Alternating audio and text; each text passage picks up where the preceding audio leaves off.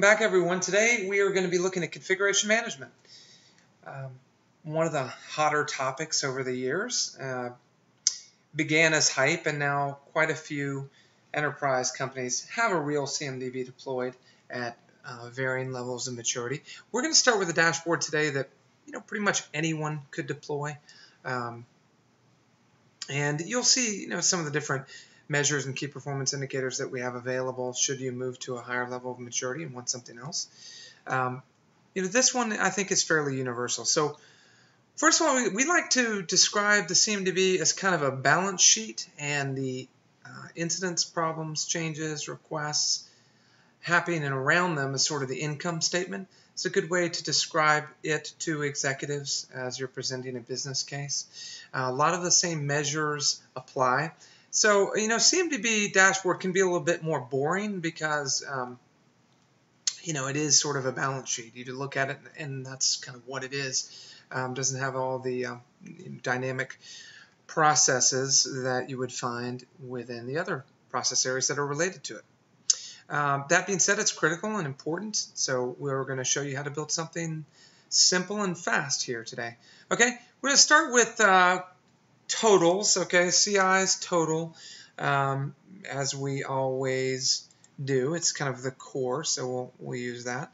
And show that as a card, okay? So this is our first key performance indicator. We have a kind of a 1, 2, 3 approach where first level is the KPI, second level is the time series, third level is composition and drill down. So we'll explain that further and it's probably just easier to show, so we'll do that.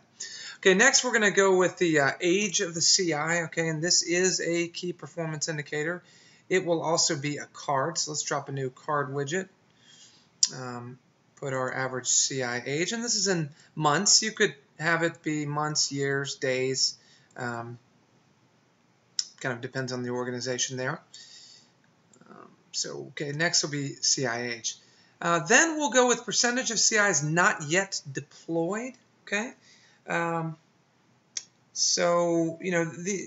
you can kind of see how agile you are and how quickly you can move new CIs into production at a high level. Okay, so we'll look at percentage of CIs not yet deployed, and we'll do that as a KPI. Okay, so this will be a new KPI widget. Select the KPI card and percentage of CIs not yet deployed. So that needs a value, needs a goal, and also a trend. Okay, get that by year. Okay, and then the nice thing about the KPI is you get the visualization behind the scenes from all of your data. So it kind of looks like here, there was a time when we recognized this particular measure, as something that we needed to address, and then once you put it on a dashboard, you begin to actively manage it, much like the old fuel gauge analogy. Okay, next we're going to add in just one of our scorecard indicators, which will be CMDB management overall. Okay, we're going to have that as a card because it is an index score, and okay, we'll be looking at CMDB management overall, and that's just a value. Okay, so this is sort of it's a critical success factor is what it is. It's a composite of multiple KPIs. So that's what makes it best for the scorecard. So this is kind of just a number between 0 and 1. You could have it between 1 and 5. You can really choose any number that you like or that management likes. But it is an indicator here in this case of between 0 and 1 is indicating how well you're doing in the management of the CMDB, however you define it. And this is made up of actual key performance indicators, so that varies at each customer site.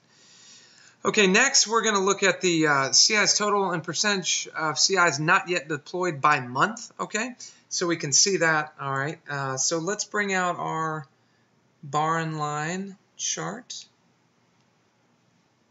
Okay, line and clustered column, fancier way to say that. Okay, look at our total using this handy metadata search. CIs total, and then we want to get that by month. Okay, so we're looking at where you can use create date. That's fairly universal.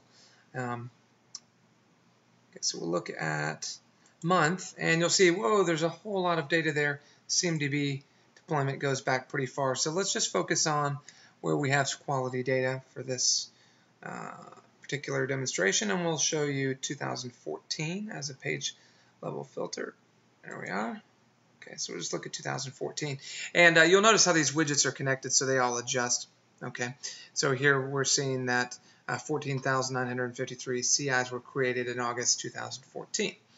Okay, but what we want to look at here is, when we're struggling to deploy those CIs. So as our line on this chart, that's where we're going to look at the percentage of CIs not yet deployed as the line value. And there we go. Okay. So we can look at that as a percentage. Now you want to look at the technology type that we're struggling with here. So we'll look at CIs total by product name. And the perfect widget for that really is the tree map. So we're going to use the tree map.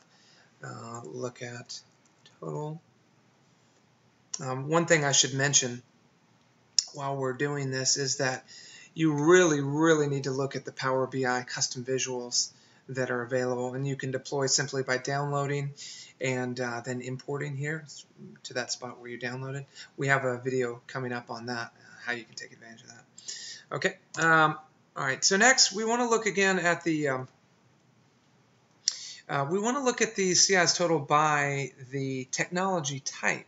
Okay, so we'll look inside our CMDB attributes here, and then we're going to look at the product categorization, and we'll look at product name. Okay, so this will give you an idea of the composition. So you've got here not specified, always a leader in indicating where your data quality is poor. Very helpful here, and I'll talk about this later on a CMDB adoption dashboard. Some things can't be discovered by the CMDB, so we need to assign those to different groups to assist with data input if they're critical production assets or CIs. This is very helpful in determining the unknowns at a high level and even at a low level, because we're about to drill down and figure out where those are. So for the drill down, and this is the most critical piece of a BI technology, is the ability to drill down on large sets of data, not just 1,000 records, but 1 billion. That's what you can do very easily here with Northcraft and Power BI as a combination. So we can put in any fields we like from one or more tables from the same report.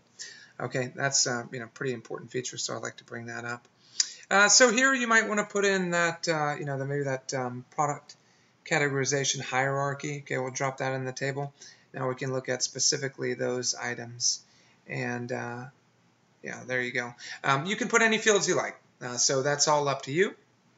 But now as you click around on this data, you see how it's all it's interactive and these are connected. So when I look at August 2014, these are the CIs created in that time period. You can see that, oh, okay, well, 4,000 were not specified from that time period. You get an indication here from Power BI in terms of what's grayed out.